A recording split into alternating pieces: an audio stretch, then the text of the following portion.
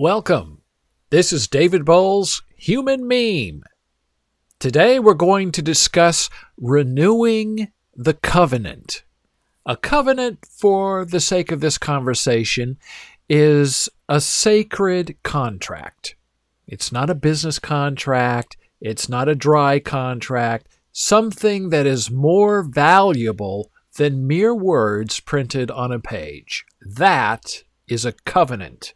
Something must be at stake, something bigger than us, that matters beyond the singular self. Here's an example of renewing the covenant. It's a bad example, but every good idea begins somewhere, and sometimes it's right in the middle of a human trash heap. When I first moved to Washington, D.C. from Lincoln, Nebraska, many years ago, I lucked into a job at a major local regional theater. The head director and producer of that program had a favorite phrase that confounded everyone he met. And he liked that. It was by purpose and design. This phrase was used as a cudgel to get his way. And that phrase, "You must renew the covenant." And he would randomly say this to you throughout the day. Now, he'd never tell you exactly what he meant by renewing the covenant. You had to figure it out on your own. And that was always hard to do, because he'd never give you any hints, which meant you'd never really figure it out. And he liked it like that. It kept him happy. And you'd be happy trying to keep him happy. He'd keep you on your toes, so he'd be happy controlling you. Well, it all quickly became a frustrating Mobius strip of non-functionalism. He could change the covenant at any time, depending on his mood and will. And there I was, a wide-eyed child of Nebraska, fresh off the farm, trying to figure out how to renew this covenant thing. And sometimes I'd say, look, just tell me what you want me to do, and I'll do it. No. Renew the covenant. Well, I quickly got up and moved to New York City and never looked back at the basin or that particular covenant. I did like this idea of renewing the covenant. The phrase had meaning for me, even though I didn't know what it meant to this other guy. So I always kept the phrase privately in the back of my mind. I've never used it on anyone else, to remind me to keep renewing this something special, this something human, this covenant with other people. And I do that mainly by remembering them, thinking of them, understanding what they value and what I value. In this podcast, this Human Meme podcast, we've discussed my mentor Howard Stein many times before. He was my professor at Columbia University in the city of New York. That's the official title of the school, by the way, because many people think Columbia University is the school in Missouri. So the New York City version always adds every piece of documentation you get from them in the city of New York.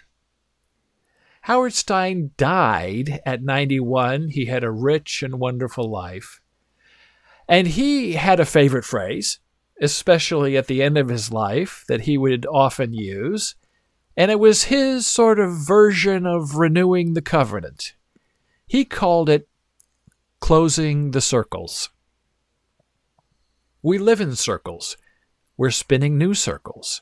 A circle is the perfect form. It's functional and beautiful and has its own internal aesthetic. But some circles need to be closed to be fully realized. Now, closing a circle is not a bad thing. Closing a circle is a right thing to do. And the older you get, the more circles you want to close and recognize and honor and own.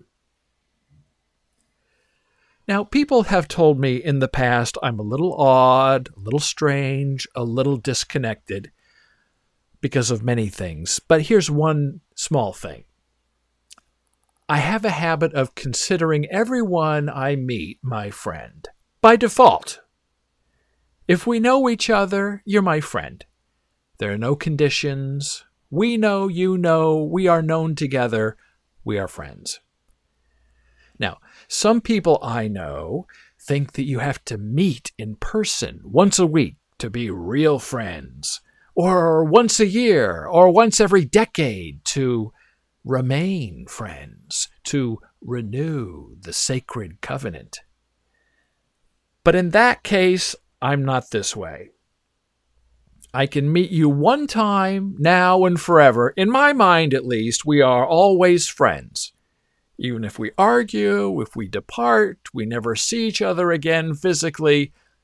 Are we friends? Of course, it's done. With one exception. When people sit there and tell me, I want to be your friend, somehow it just puts me off. It pushes me slightly over the edge because to me it seems so nonsensical. It's like saying, don't forget to breathe. Is it me or is it you? Isn't that an odd turn of phrase to formally say, I would like to be your friend?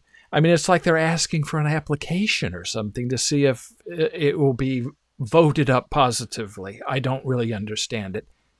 Friendships just kind of naturally happen. They don't even need a label. Making the process of friendship non-transparent is sort of important. So if you formally ask me to be your friend, then I can't. Because you asked me and you made it awkward. Now, true friendships do not take advantage of each other. Friendship is not a two-way street, but rather a river where you meet and think in the same stream. There are no prices or values placed against a friendship, for a friendship should be easy and unburdened by ritual or calendar, or the asking. Another side point, I'm not big on holidays and cards and gift-giving at certain times and certain moments. Every day is my birthday. Every day is my wedding anniversary. Every day is the 4th of July. I don't need a greeting card company or a soda company to come up and tell me where and why and how I need to remember someone.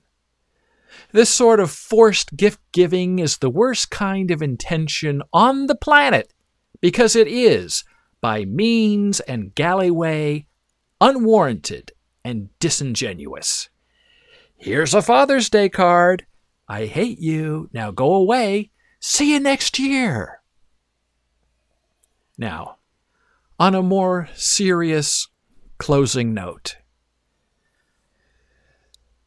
I was recently reminded of what renewing the covenant really means in the real house of us, in the guise embodiment of civil rights leader and living human meme legend, Representative John Lewis. John was one of the big six in the 1960s civil rights movement.